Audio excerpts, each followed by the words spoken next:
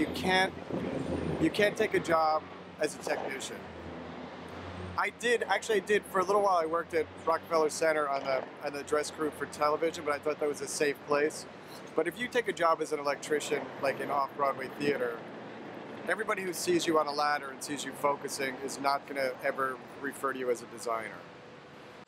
We don't have, in Britain it's a little bit different, that you can go from electrician to assistant associate, and then designer. And that's typical. Like everybody who's the greatest light designers in London have all been master electricians at some time.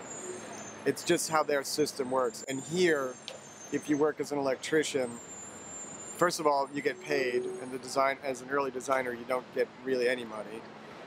You need to like subsidize your career. You need to find some way to make money to keep that art floating. And it would be the same as if somebody came to New York to be a painter. They're not going to just sell their paintings right away. They have to work in a gallery. They have to find work.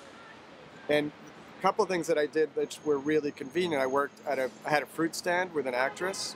They asked me to like cover her 1 or 2 days a week. And just that, the cash I made from that was enough to pay my rent and enough to live on, just working 1 or 2 days a week. And I don't know if that would be true now. And I also worked for a moving company. And the moving company was great because the week before rent was due was when movers are really busy. So I could get on board there, and I could leave for 2 months because it was all like kind of on a per job basis.